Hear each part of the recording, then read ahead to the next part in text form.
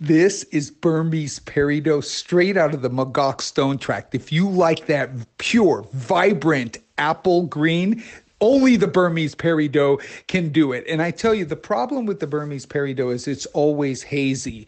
It has something like Ludwig needles. It has a lot of internal inclusions that block and obstruct fire and luster.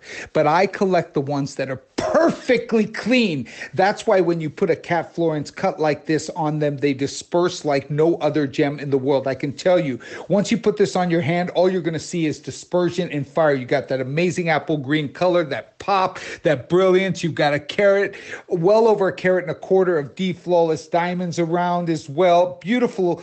I mean, that is a design. You wear that out at night. It doesn't matter if it's candlelight. It doesn't matter if it's daylight. It doesn't matter what it is. It's going to disperse. It's going to have fire. It's going to have brilliance, and it's going to be a wow gem. Everybody is going to say, that is amazing. What is that stone? And when you tell them that this is one of the rarest forms of peridot, this isn't peridot that comes out of Arizona or peridot that comes out of China. This is peridot referred to as gem peridot. There's 3 gem peridots in the world.